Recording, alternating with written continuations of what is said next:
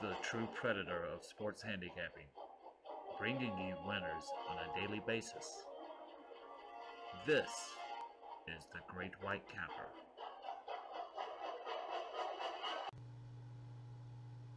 Hey, happy Monday, everyone. Tony Gulledge, the Great White Capper, coming to you with another free play for the MLB action on Monday. Quickly, let's take a recap of yesterday's action. The video free play, again a no-go, as the Chicago White Sox dropped their game 4-3 to the Houston Astros. Kopech was not sharp.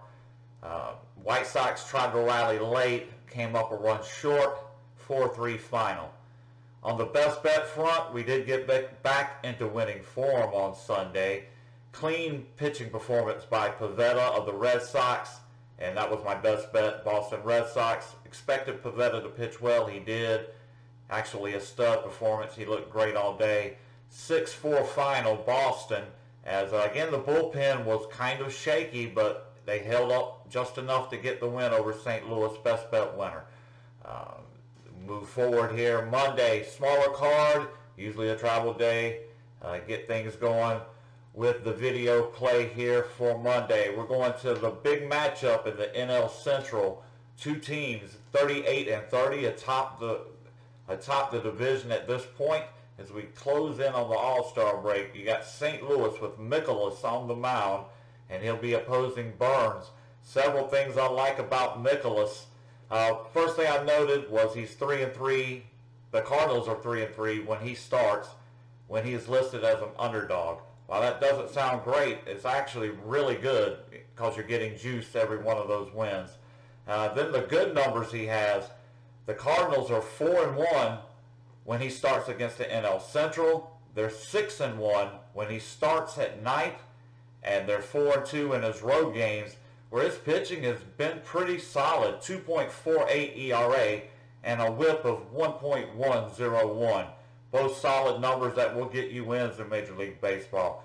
And on the opposing side tonight, Milwaukee Brewers, Burnes, he's been a little sloppy and shaky at times. He's a damn good pitcher, but sometimes I think he gets overvalued on the line. The Milwaukee Brewers are only 2-4 when Burnes starts at home. They are only 2-2 when he starts games against teams in the NL Central, and 7-6 when he's a favorite. Again, these aren't great numbers for someone that's typically laying a lot of juice. The value here is clearly on Mikolas. He's a solid pitcher with a solid team.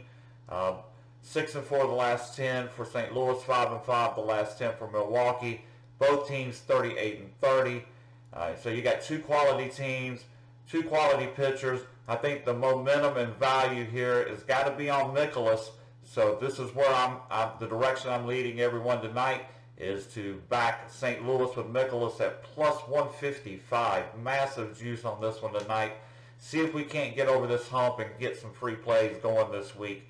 Also got a nice best bet tonight in MLB.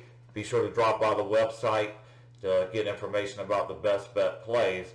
Also, just want to ask you guys, if you like the videos, like the content, and want to make sure you get more, please subscribe to the channel. Hit the notification. You'll get an alert when these new videos are posted with the free play action. Thank you to everyone for watching, and best of luck to everyone with all of your action on a Monday in MLB. Thanks a lot for tuning in, and talk to you tomorrow.